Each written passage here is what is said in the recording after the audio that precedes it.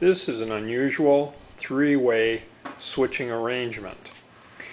The part that makes this unusual is that you can switch lights on both ends of the three-way switching circuit and have power on both ends of the three-way switching circuit.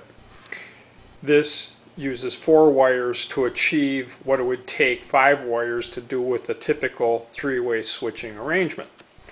If you look to the left here, you'll see that this outlet has power. The power comes in from the cord source on the left, continues on to the first three-way switch.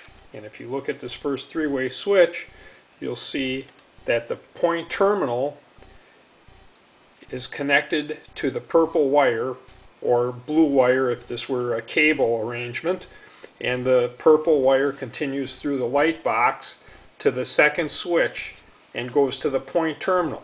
There's only one traveler in this switching system, and instead of going to the traveler terminal, it goes to the common terminal. The other 2 terminals on the three-way switch have the hot wire, which comes from the outlet, continues through the light box, feeds the other three-way switch and a traveler terminal, and continues on to power this outlet. The white wire or neutral wire or grounded circuit conductor comes through, is spliced here, goes up to the light, goes through, goes to this light, continues on through to this light and to the final outlet. The red wire is the switch wire which activates the lights, and it's operated from both ends of this three-way switch. And to demonstrate that, this one turns it on,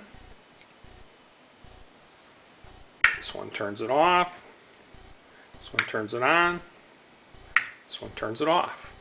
And you can see that we still have power on both ends at both outlets.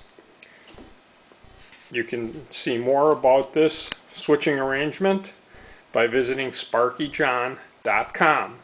SparkyJohn.com.